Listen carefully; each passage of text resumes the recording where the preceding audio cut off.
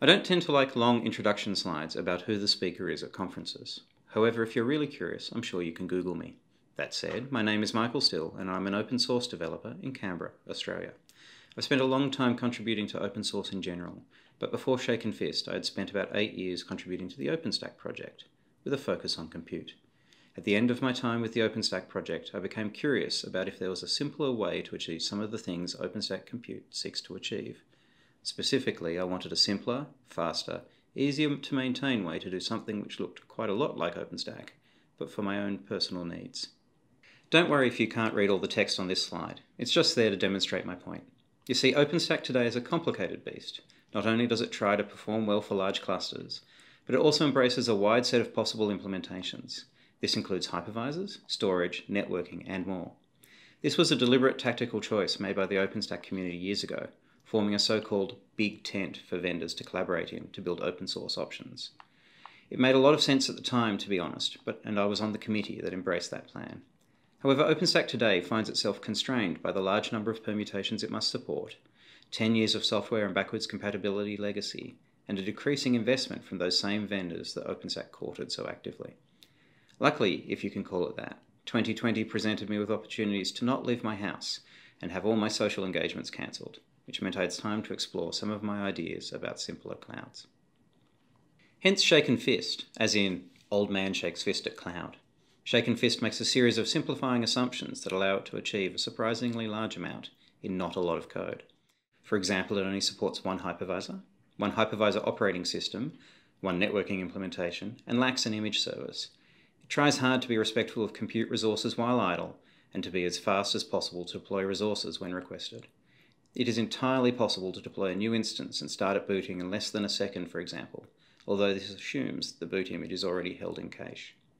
When complete, Shaken Fist will likely be a good choice for small deployments such as home labs and telco edge applications. It is unlikely to be a good choice for large-scale compute, however. Shaken Fist is a research project. Although it has been used to deliver some amount of elastic compute capacity in production, I would consider that a brave choice at the moment.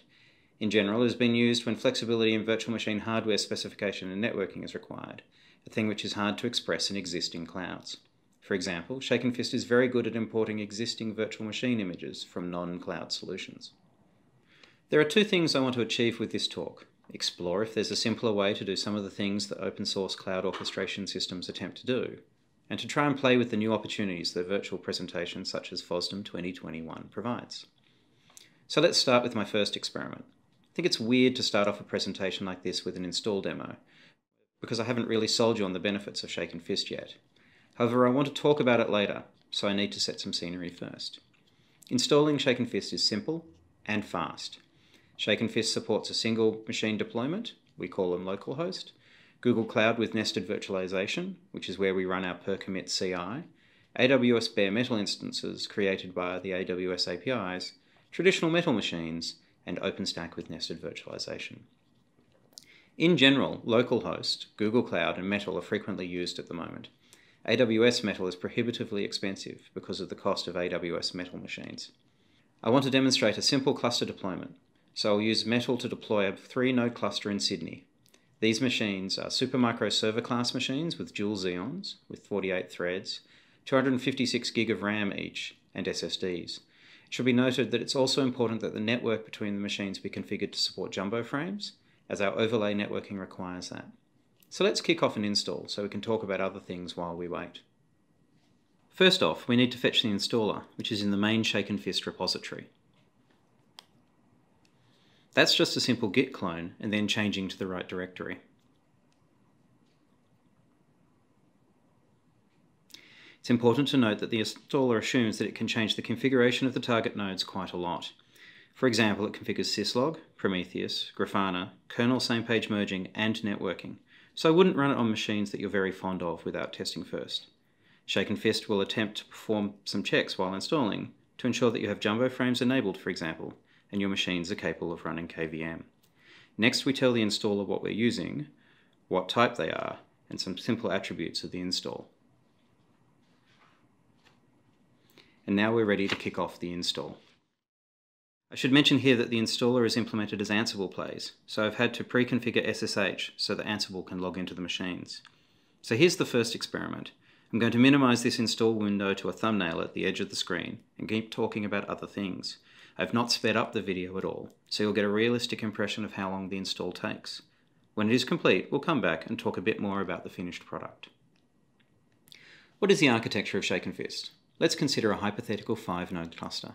I know the install we're doing in our tiny window is 3 machines, but I want to use 5 for this example because it helps demonstrate how some of the components are deployed.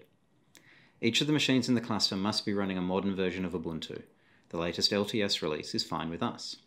These machines should be interconnected on a reasonably fast network, but we don't require anything specific from the network apart from that jumbo frames be enabled. Jumbo frames are required because we use VXLAN for our overlay virtual networks, and the VXLAN packet header pushes our Ethernet frames outside the size of a standard frame.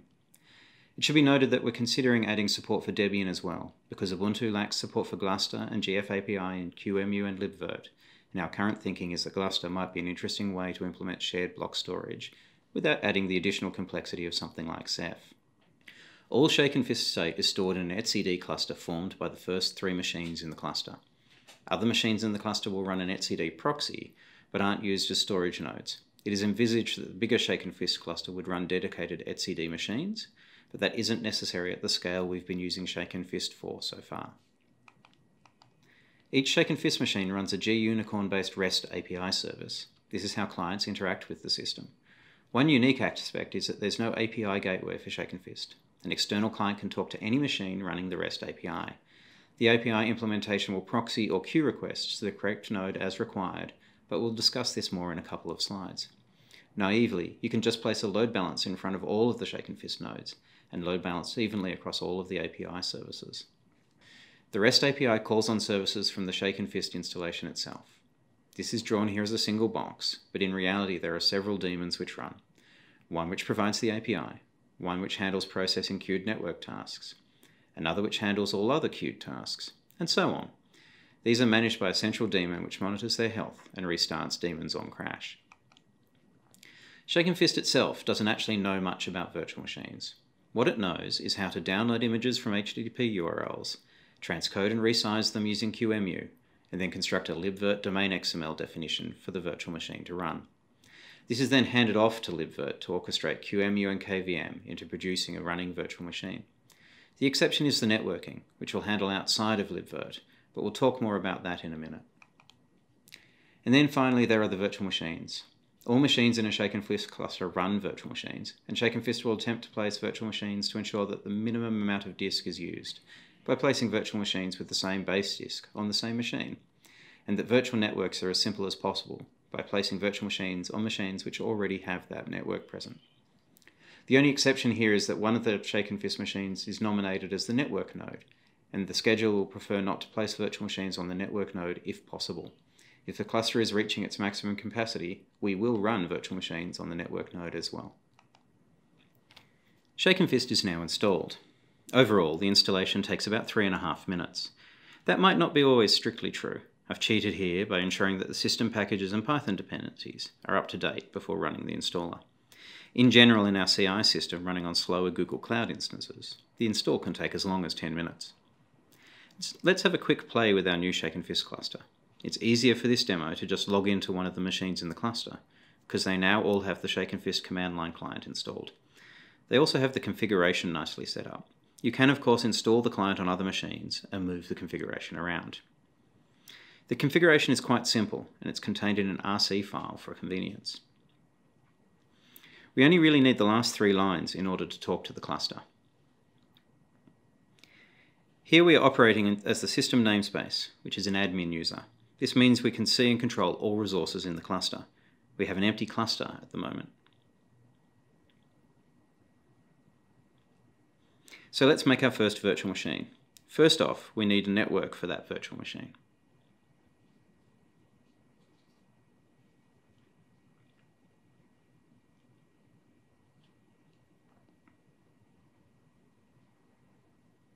And now we can create the VM itself.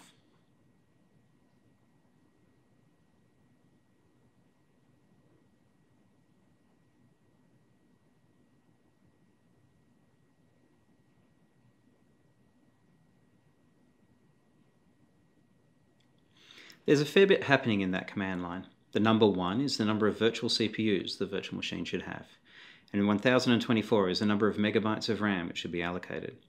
-D specifies the disk configuration for the machine. Here we say we want an 8 GB image based on Cirros. Cirros here is shorthand for the full HTTP URL of the Cirros image, which Shaken Fist knows how to expand. We currently support this shorthand syntax for Cirros and Ubuntu, but it would be easy to add for other distributions. You can provide a URL to any cloud image, of course. -N specifies that the virtual machine should be on the network we just created. Examining what happens to launch that instance is a good worked example of many of our architectural decisions. Here's a simplified diagram, which is just our 3 machines in Sydney. I've removed all our fancy little virtual machine boxes off the diagram, because I want to show how placement works as well. First off, before you ever get around to using the cluster, each Shaken Fist node is measuring its resource usage regularly and storing it in etcd. This happens every 30 seconds by default, but is relatively cheap. On an idle cluster, you wouldn't notice this workload. Now let's assume you make a request with the Shaken Fist client to the gUnicorn REST API service. This can be on any node, but we've picked the first machine because that's what happened in the CAN demo before. You may remember that the authentication configuration there specified localhost as our endpoint. The client authenticates with the REST API, acquires a JWT token, and then makes REST calls against various endpoints on the API service.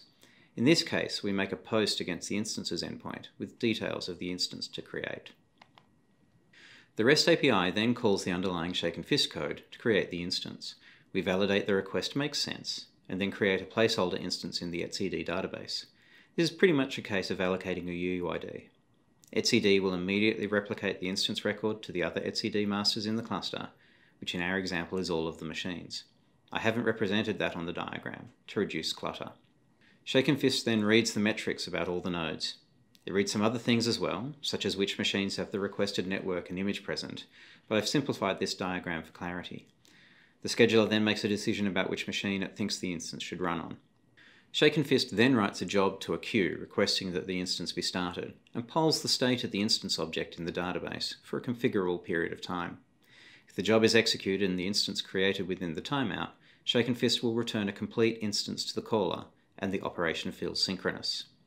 If the timeout occurs, the caller has returned an instance which has its state field set to indicate that setup is still occurring. At that point, the client is expected to poll for further updates.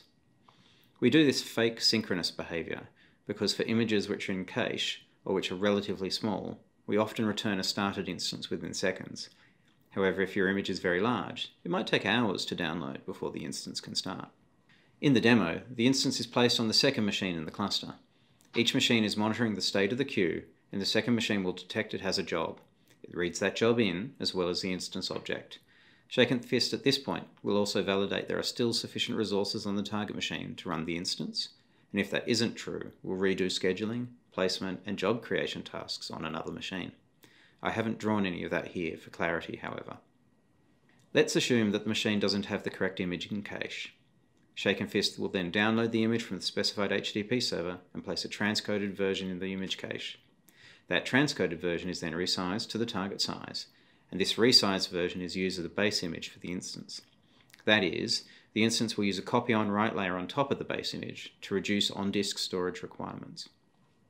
Next, the Shaken Fist machine creates a VXLAN overlay network between itself and the first node.